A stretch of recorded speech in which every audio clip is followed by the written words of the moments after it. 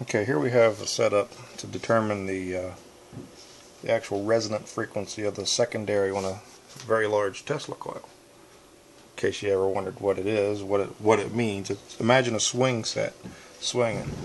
The objective is to push that swing occupant at the proper interval, and you can build momentum that way. Well, the same thing happens with electricity and magnetism.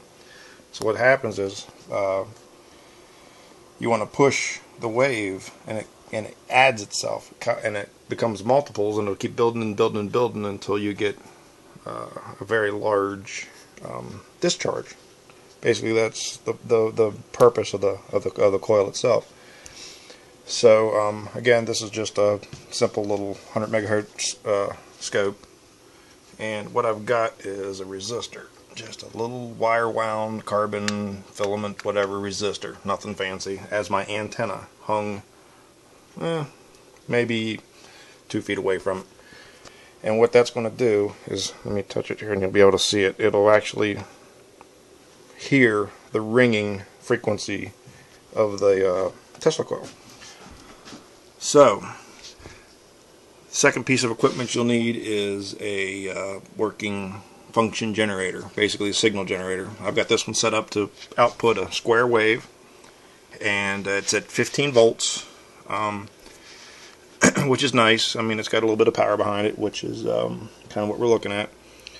Let me start showing what's going to happen here. Right now I'm set at 50 kilohertz, and I'm going to increase it slowly, and you'll notice on this oscilloscope what you're looking for is this.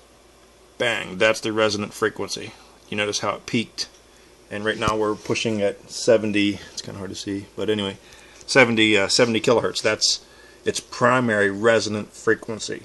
Now, if you think music, and you go an octave above this, which is, you'll be able to find its second resonant frequency, but it's not as strong.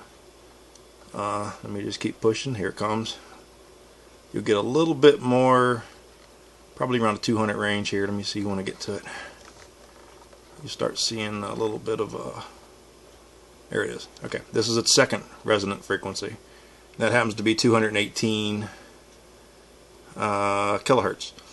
So basically that's what's going on. Let me go back down to its primary resonant frequency, which is 70, and bam, okay, there it is. So now this is kind of a neat little thing, because just being in close proximity to the coil will detune it.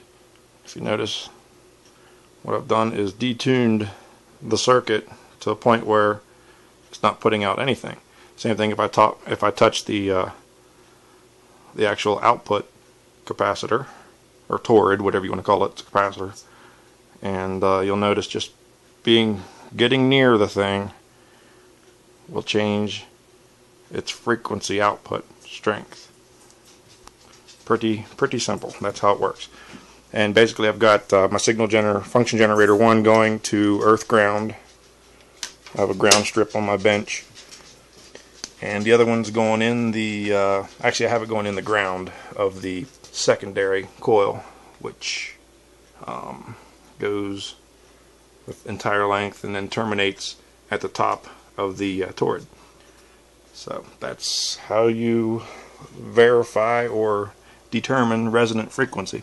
And you also notice on the scope, this scope has a frequency output which is 70 kilohertz, and you can tweak it in a little bit further.